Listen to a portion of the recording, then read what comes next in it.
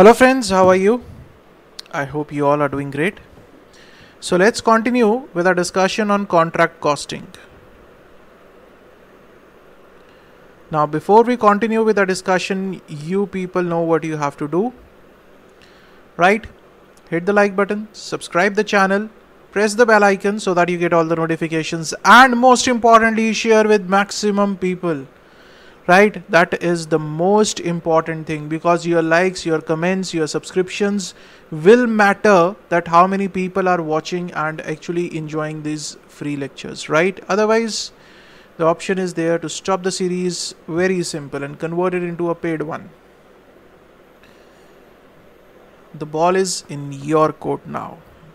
Okay, so in the contract costing, we are now going to discuss our last topic of this chapter, that is escalation and de-escalation clause. We have discussed about the contract account, we have discussed about the notional profit, we have discussed about the estimated profit, we have discussed about work in progress, right? So all the important aspects we have covered in detail, right? And I hope you must have got all the conceptual clarity whatever we have done. Now on to the last topic, that is escalation and de-escalation clause. Escalation,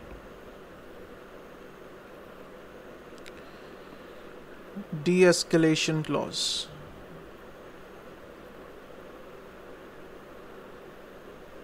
Keep your handbooks with you, page 11.9.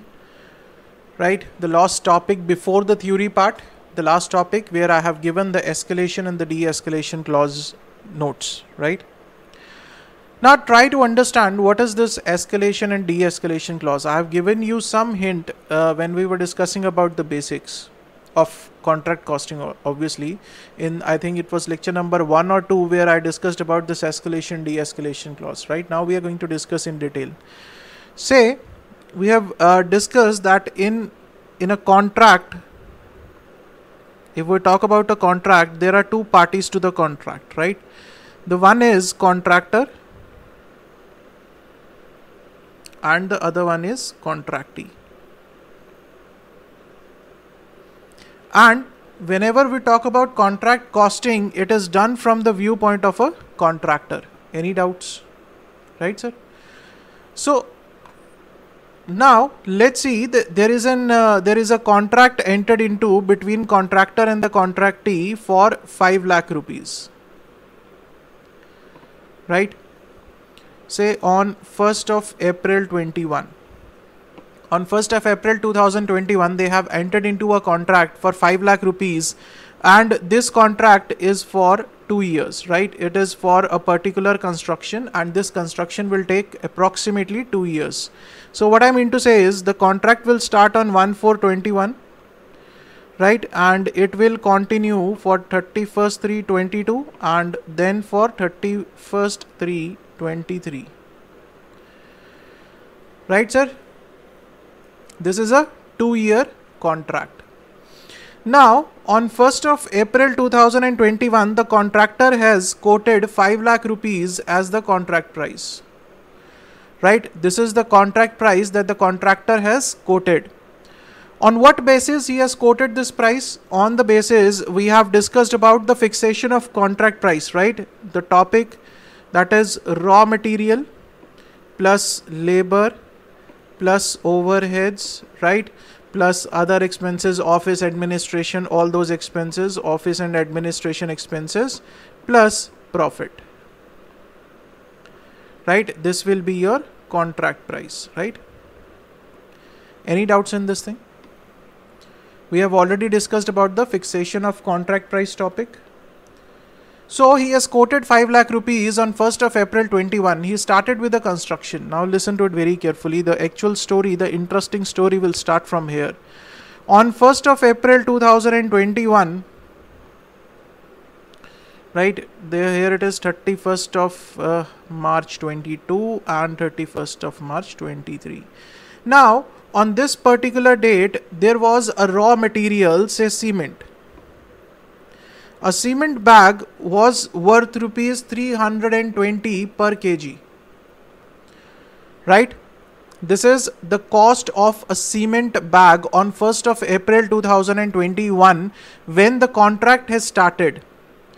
Right, we are standing on this particular date. We bought a cement bag. We started with a contract. A cement bag was costing 320 per kg.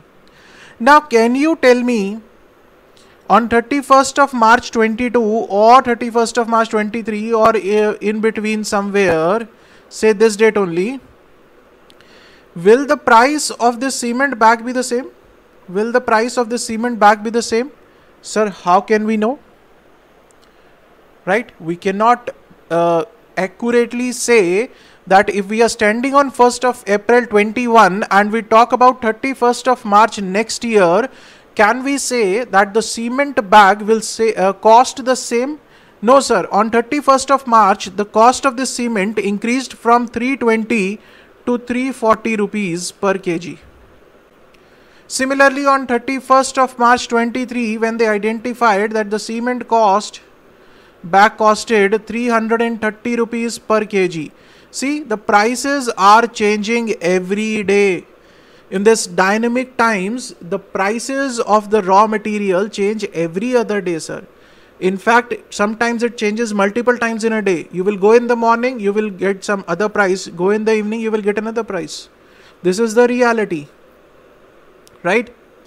Now, the contractor thinks that, sir, I have decided this, I have calculated this contract price of 5 lakh rupees on 1/4/2001 on the basis of this figure, that is 320 kg. Right? Now, if the price of this bag increases to 340, I will be at a loss. Obviously, the contractor, he has fixed his contract price of 5 lakh rupees based on the assumption that the cement bag will be 320 per kg. Right? This is the raw material that he has considered. But sir, in future, the cost of this raw material can vary. It can increase or it can decrease. In that case, the contractor will be at a loss. Now, contractor says, why I should be at a loss? He goes to the contractee. He says, sir, I have fixed this 5 lakh rupees, fine, but I will keep a clause in this contract. Right? What they will keep? They will keep a clause in the contract. They will keep a clause in the contract. What is that clause? The contractor says that if the price of the raw material increases in future, during this contract, if the price of this raw material increases, I will accordingly increase the contract price. Right? What the contractor is saying to the contractee that, sir, in future, if the price of the raw material increases, right, then I will be at a loss. What I will do is I will accordingly increase the contract price. Now, contractee is a sharp businessman. He says, okay, I agree to it. But now the contractee says, I will also put in a clause. Now, contractor is, little bit worried what clause he is going to add. The contractee says, I agree to your clause. Now you have to agree to my clause. The contractor says, okay, sir, tell me, what is your clause? He says that if the prices of the raw material decrease from the current prices, I will reduce the contract price, or you will have to reduce the contract price accordingly. Now the contractor is, little bit worried, but he can't do anything except say the yes, except for saying yes to the contractee, because if the contractor can increase the contract price on account of increase in raw material cost, the contractee has the right to reduce the contract price then, in case the raw material prices fall. Now they fall from, say here 310 kg, right? So the contract price should accordingly fall, right? This is, the contractor will neither be at a loss nor be at a profit, right? Contractee will neither be at a loss nor be at a profit. Loss will be there for the contractee if the prices increase, because he will have to pay more, right? But for the contractor, there will neither be a loss nor a profit, right? Because he will be compensated accordingly, or he will have to compensate accordingly, right? So for a contractor, it is an okay situation, sir. in any of the cases. Now open your books page 11.9, read the paragraph that I have given. A clause by the name of escalation de-escalation clause is entered into the agreement between contractor and contractee, which provides that in case the cost of basic inputs, that is direct material, direct labor, increase, right?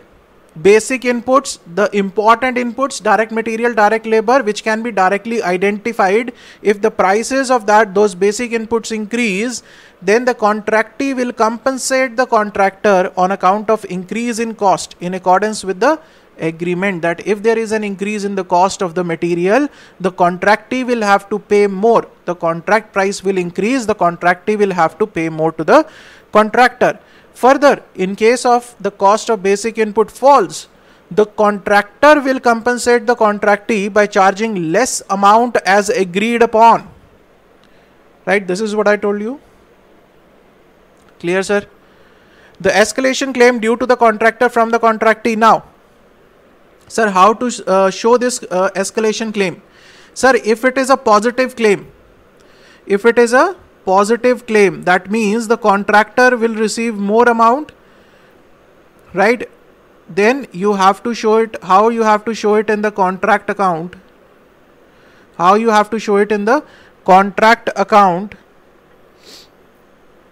Sir, positive claim will be shown here as it will be an additional income for the contractor, right? And the negative claims will be shown here. Negative claims where the prices will fall. Positive claim is where the prices will increase and contractor has to get more income, more revenue from the contractee.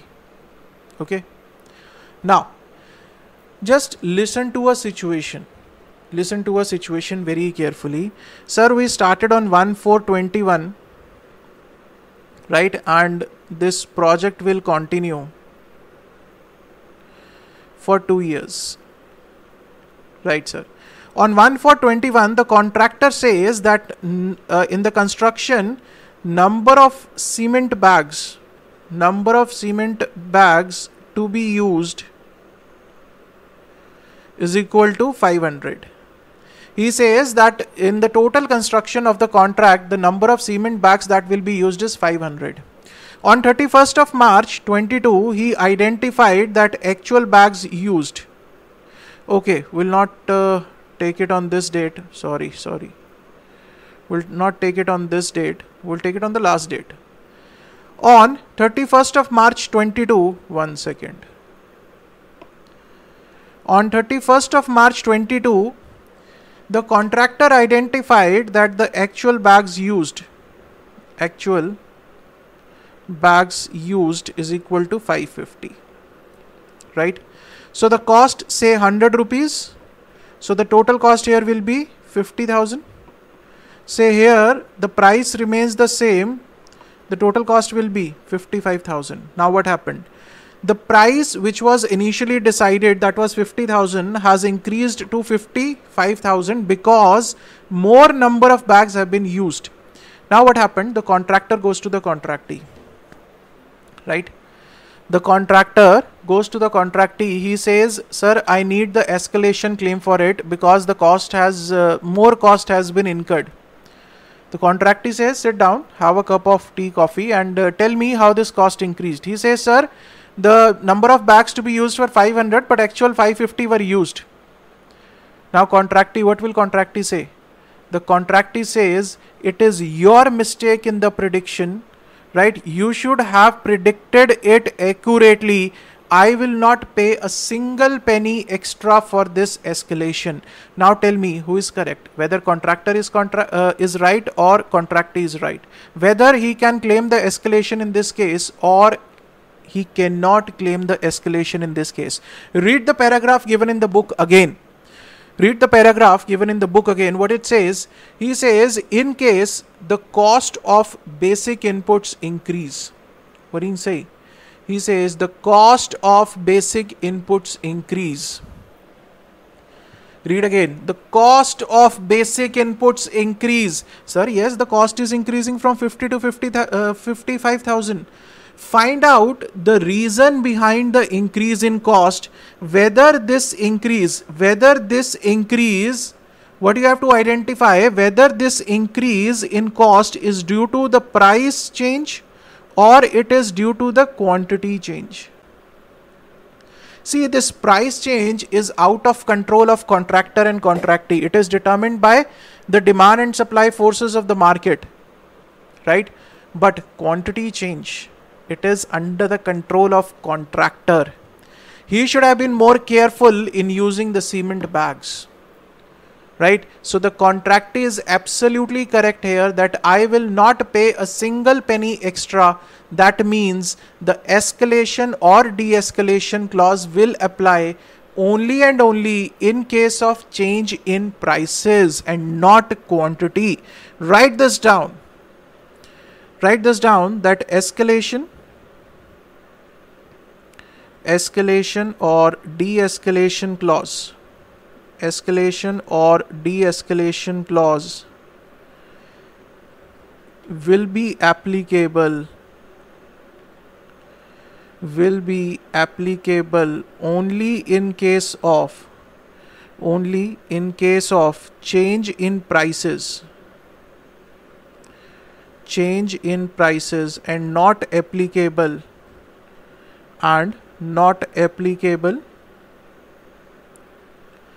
in case of change in quantity.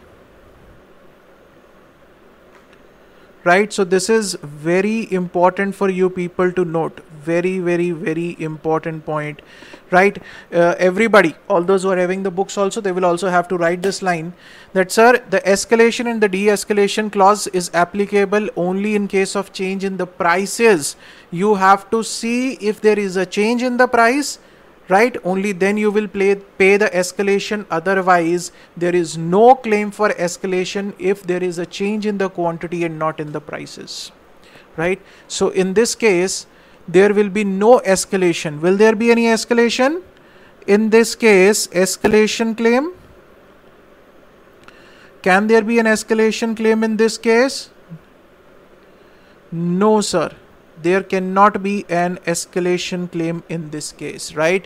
Because the increase in cost is on account of increase in quantity. The price here is 100, the price here is 100. So there is no change in the price, there is change in the quantity only. So on the basis of only quantity, you cannot claim the escalation prices. Is that clear? Any doubts in this? So this is all about the escalation part. You can read it from the book. Right, that is why I told you the books are very important from all the lectures now on, right? A lot of things are there in the book which I will just read out from the book only, right? I'll not show, I'll read out from the book only. Clear? What is an escalation claim, de-escalation claim, in which case we have to claim it, in which case we cannot claim it. So all these things, right? So let's move on to the practical part now. Question number 6. Let's read question number 6. A contractor has entered into a long-term contract at an agreed price of 1,75,000, subject to an escalation clause for material and wages as spelled out in the contract, and corresponding actuals are as follows, right? So there is an escalation clause for material and wages, right? So standards are given for 3 materials A, B and C, quantity 5,000, 3,500 and 2,500, rate 5, 8 and 6, right? These are the standards what we planned for. The actual data, the quantity 5050, 3450, 260, 4.8, 7.9 and 6.6. Similarly, the standards and actuals are given for the labor X, Y and Z, right? The standard hours, that is the estimated hours, were 2,000, 2,500 and 3,000. Rate is this is what we estimated, what we planned for to pay, and the actual hours are given and the actual rate is given to you, right? Reckoning the full actual consumption of material and wages, the company has claimed a final price of 1,77,360. Now, who is claiming this price? The contractor is claiming this price. He says that, sir, because there is an increase in the cost of material and labor, please pay us 1,77,360. The actual contract price was 1,75,000. So they are asking for an escalation claim of 2,360. Give your analysis on the admissible escalation claim and indicate the final price payable. Now, in this question, what you have to remember is that escalation claim is paid only and only for the change in the price and not for the change in the quantity, right? Here, both the things are happening. The quantity is also changing, the price is also changing, right? So how you have to solve it, just see to it. Let's see, question number 6. So first we are going to talk about material, right? Here we have 3 kinds of material. I'll write material, then I will write standard quantity, then I have standard rate, right? Actual quantity, actual rate, right, and then claim. Now material A,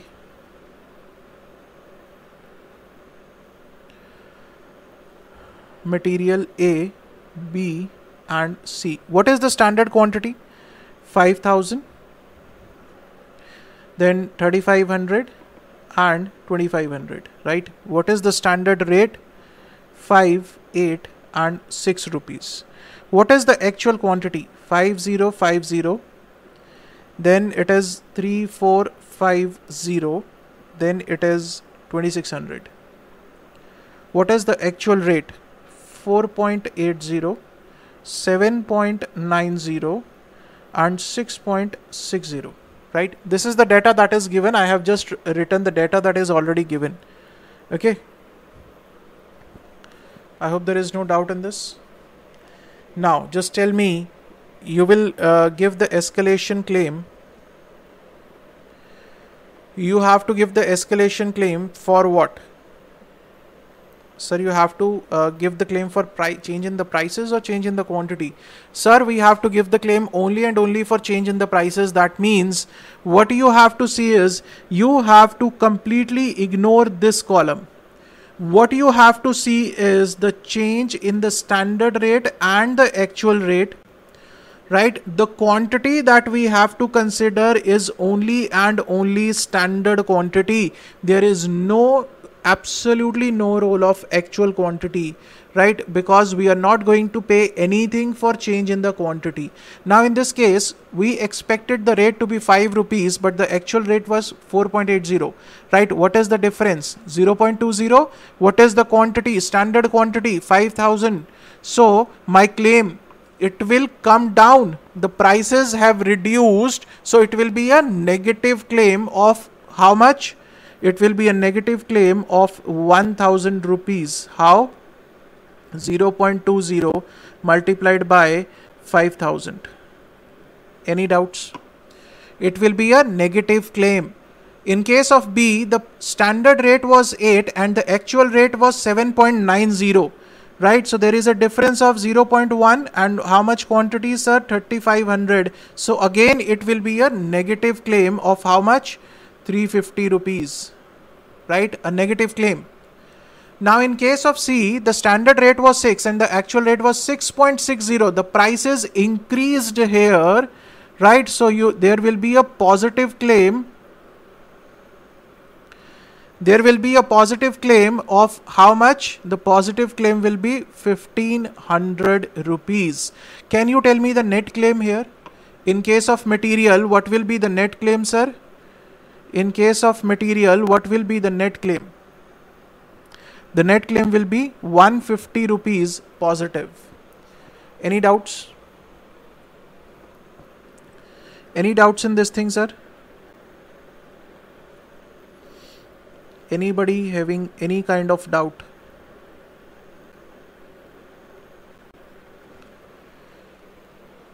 Clear? So this is about material. Now let's talk about the labor part. Let's talk about the labor part now. Right? So again we are going to write labor, then standard hours, then standard rate, actual hours, actual rate, and we have the claim then, right? And we have X, Y and Z. What are the standard hours given to you? 2000, then 2500 and 3000. Standard rate is 7 rupees, then 7.5 and then 6.5. Actual hours 2100, then 2450, then 3100, right? I am picking up this data from here only, right? All the data from here only. So actual rate 7.2, 7.50 and 6.60. I hope it is correct. Yes. Now tell me about the claim, sir. Which column you have to ignore? Whether you will pay the claim for the change in the hours or for the change in the rate. My simple question is, you will pay the escalation claim for change in the hours or for change in the rate? Sir, we have already studied that the claim will only be for the change in the prices or the change in the rate and not for the change in the hours, right? No claim will be given for change in the hours. Am I correct? So that means there is no role for this actual hours column.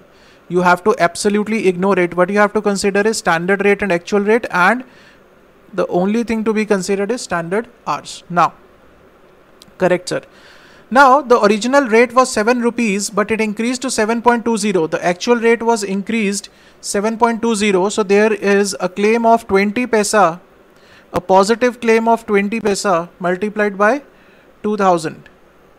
Right? So there is a positive claim of 400 rupees. In the second case, sir, the expected price was 7.50 and the actual rate was 7.50. So there is no claim, absolutely no claim, no change.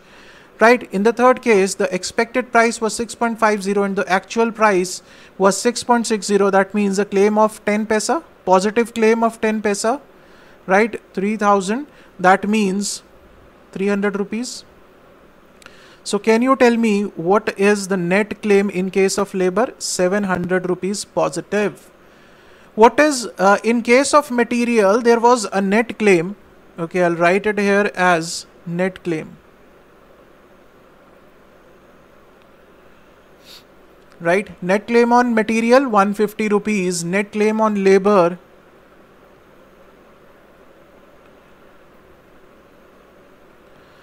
700 rupees. What is my total claim now?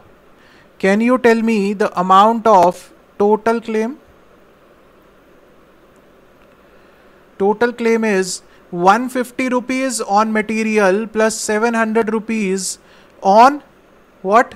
Labor. So the total claim is 850 rupees. Only and only 850 rupees. Now what they are claiming for? Now what is the total price that should be paid to the contractor? Let's see. Total price payable to contractor. Total price payable to contractor. Sir, 1,75,000 was the agreed upon contract price plus 850 rupees is the positive claim on account of change in the prices of material and labor. Right? This is what we have calculated. 150 for material and 700 for labor. There was a change in the price, increase in the price. So the price that they can claim is rupees 1,75,850. Right? And the contractor, on the contrary, what he is claiming? He is claiming 1,77,360. So the claim of the contractor is not correct.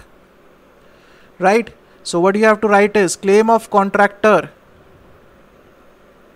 Claim of contractor